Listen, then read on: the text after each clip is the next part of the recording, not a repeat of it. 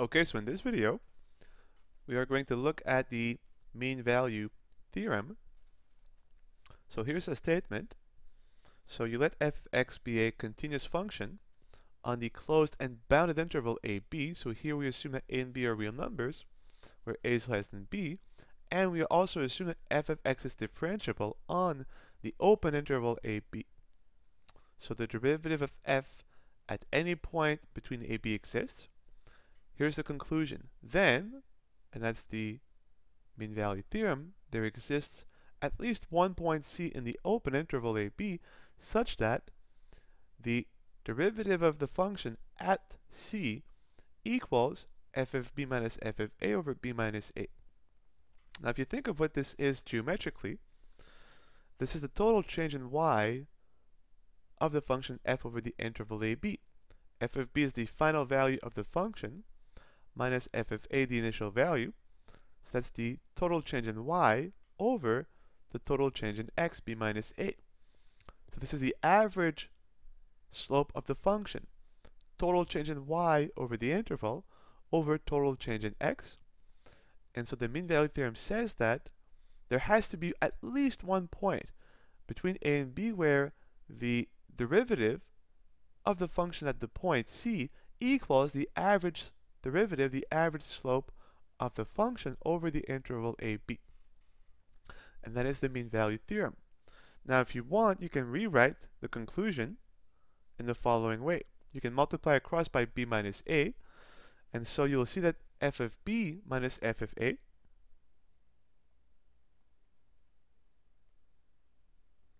the total change in y of the function over the interval from x equals a to x equals b is equal to the derivative of the function at some point between a and b times the change in x, b minus a. That's a different way of looking at the mean value theorem. So the total change in y of the function, f of b minus f of a, will equal the derivative of the function at some point in between a and b times the change in x, b minus a. And the proof of this result will be surprisingly easy since we already have Rolle's theorem. This will be a direct consequence of Rolle's theorem. Before we prove the result, let's look at why this is very intuitive geometrically, and also see that there are possibly several points in between a and b where the derivative of f at the point is the average slope of the function. So imagine that the graph would look something like this. Just for simplicity of the picture, I'll assume that f takes on positive values. So this is the point A. This is the point f of a, the y value of the function. Assume this is now point B, and say this is f of b.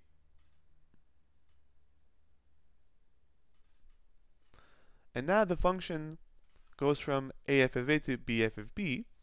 The function was assumed to be continuous. There are no break in the function. And it was also assumed to be differentiable. So everywhere between a and b the derivative exists. So the tangent line to the function exists. So the function will be smooth.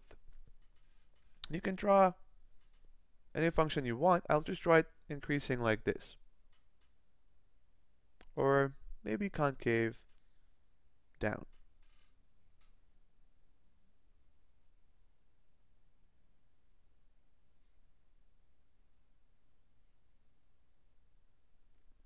So suppose that that's the graph of y equals f of x on the interval a to b. Let's look at this quantity here, right? If you look, f of b minus f of a is the total change in y. B minus a is the total change in x. Let me connect the point AF of a with the point BF of b with a line segment.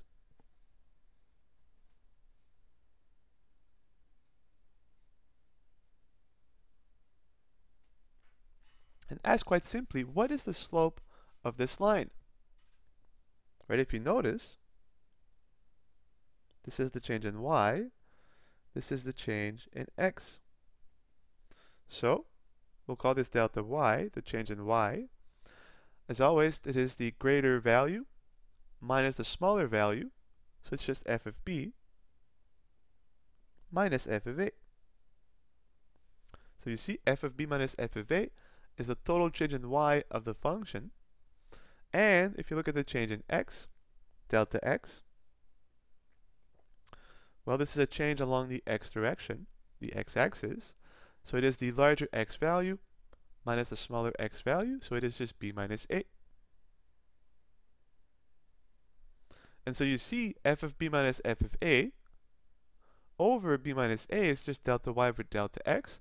So it's the slope of this line segment connecting points a f of a with point b f of b.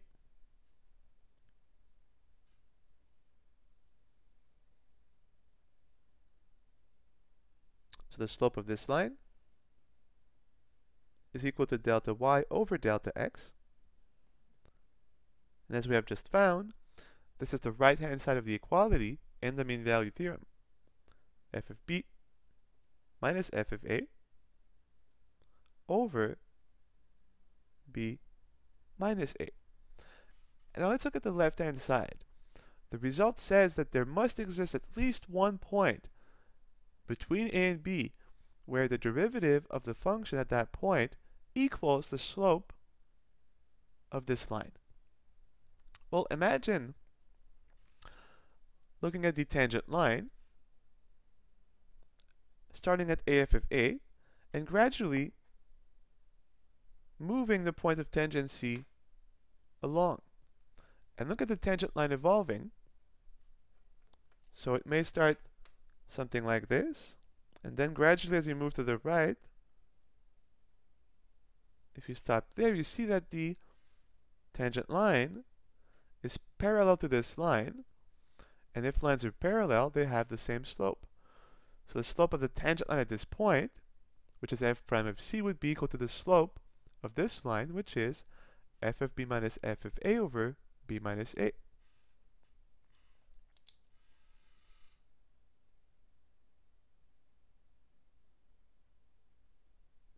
So here's your value of c. And you can see if you draw the tangent line to the function at this point,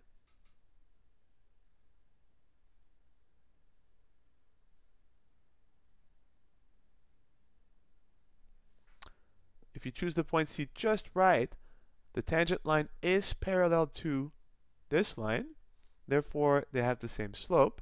But the slope of this line, by definition, well, this is the slope of the tangent line to the function at the point x equals c. By definition of the derivative, it is the slope of the tangent line at the value of x. And so you see, this is how you can think of the mean value theorem very geometrically, very intuitively. F of b minus f of a over b minus a, being the total change in y over total change in x, is simply the slope of the function passing through the points a f of a, b f of b. And you can see from the picture, as you move the tangent line, that there will be at least one point where the tangent line and this line are parallel, and lines are parallel if they have the same slope. Therefore, the derivative of f at c, being the slope of the tangent line at x equals c, must be equal to the slope of this line, which is f of b minus f of a over b minus a. And that is intuitively what the mean value theorem says.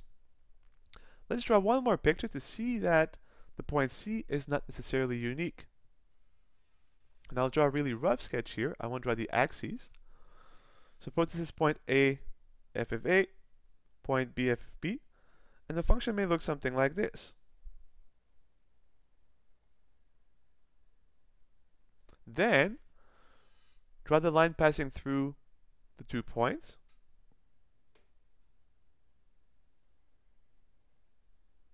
And we ask, at which point on the function will the tangent line be parallel to this line? And this will give you a value of c. Well, if you look roughly here and draw the tangent line,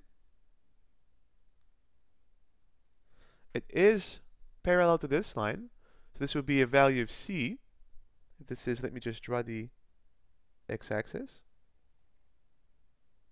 So this would be one value of c, where f prime of c equals f of b minus f of a over b minus a. But if you keep going, there's also this point. If you draw the tangent line at this point, it also looks parallel to this line. And so the slope of this line equals the slope of this line, which equals the slope of this line. And so we have here a second value of c that satisfies the conclusion of the mean value theorem. There are 2 points, 2 values of x, where the tangent line is parallel to the line connecting the point AF of A, BF of B. And so f prime at this point equals f prime at this point, which equals the slope of this line, which is f of b minus f of a over b minus a. And I could draw a more complicated curves going up and down more several times, and you'd have even more points where the tangent line at the point is parallel to the line connecting the initial point and terminal point of our graph. So that is the geometric intuition of the mean value theorem. Let us now prove it. And the proof will be a direct consequence of Rolle's theorem. And as you will see, it is quite short. So here's the proof.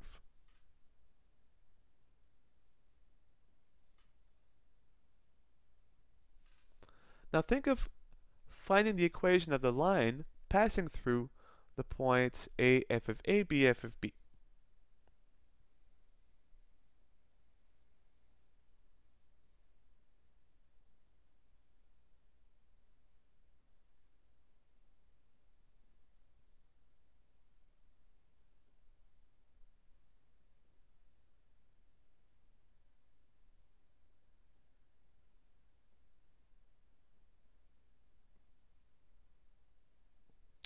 So let us find the equation of this line. All we need is the slope, as we have just said. The slope of this line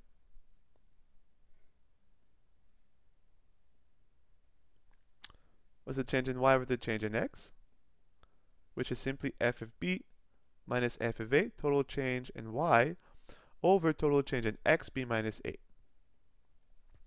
And now, let's just check that the equation of this line is quite simply y equals f of a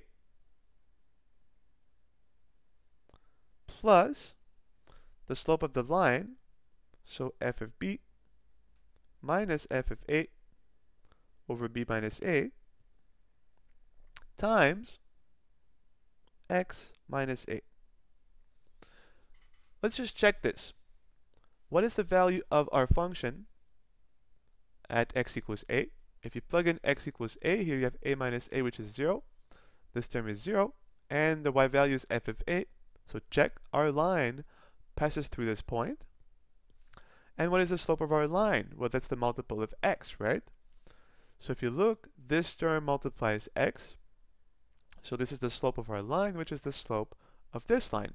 And so what we have found here is the equation of the line passing through the points AF of A, BF of B. And now from this, we're going to construct a new function, simply the original function f of x minus this function.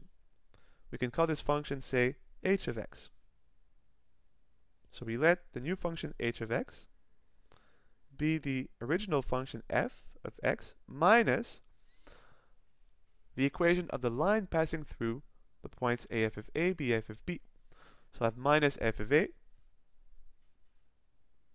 minus all this, so minus f of b minus f of a over b minus a times x minus a. And so we have now this function. And if you look at it, we only took the function f and we subtracted the equation of the line passing through these 2 points. Now let's ask, does this function satisfy the assumptions of Rolle's theorem? Well, f of x is continuous on the interval from a to b. This is a line, which is also continuous, so the difference of two continuous functions will also be continuous. So check. Well, the function f was assumed to be differentiable on the open interval ab. This is a straight line, also is differentiable. The difference of differentiable functions is also differentiable. So our function is also differentiable on the open interval ab. The only assumption that we have to verify now is that h of a is 0 and h of b is 0. Well, let's evaluate h at these 2 points. H of a equals f of a minus f of a, that's 0. And plug in here x equals a, you get a minus a 0. This term is 0. This term is 0. Clearly, h of a equals 0. What about h of b? Our function at the right endpoint? Well, we'll have f of b minus f of a minus, and if you replace x by b, you have b minus a over b minus a. This cancels, and you'll be left with the numerator only of your fraction, which is f of b minus f of a. But if you subtract, you'll get f of b minus f of b. They cancel. Negative f of a, negative f of a, so plus f of a. These two will also cancel, and you're left with 0. So you see that this function h of x satisfies the 3 assumptions of Rowe's theorem.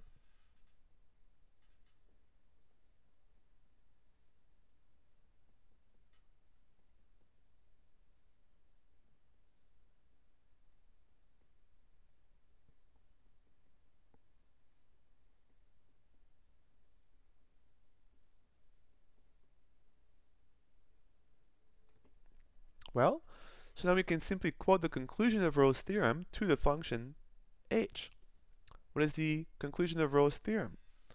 Rowe's theorem said, if a function satisfies the assumptions, then there exists a point, at least one,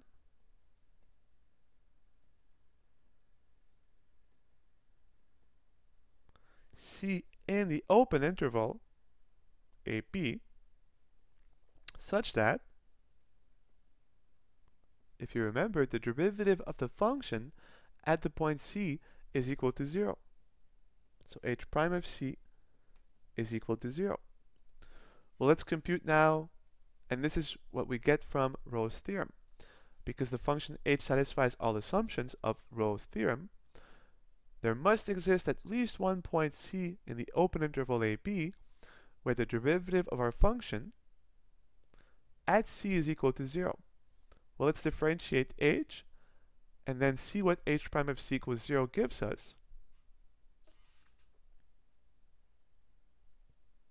So h prime of x, we are differentiating. This would be equal to, well, the derivative of f of x, this is f prime of x, minus the derivative of a constant, right? A is a fixed value of x. This is a constant term. The derivative of a constant is 0. This is gone. And if you think of it, this is a constant multiple times this function. So the derivative of this will simply be the constant multiple, so minus f of b minus f of a over b minus a times the derivative of x minus a. The derivative of x is 1. The derivative of a is 0, as a is a constant. And so all we have is the derivative of this constant times this is the constant multiple times the derivative of x minus a, which is simply 1. And this is the derivative of our function h. We know that h prime at c is equal to 0. So let us replace. So h prime of c is equal to f prime of c minus, there is no x here, this is a constant term, so it's just f of b minus f of a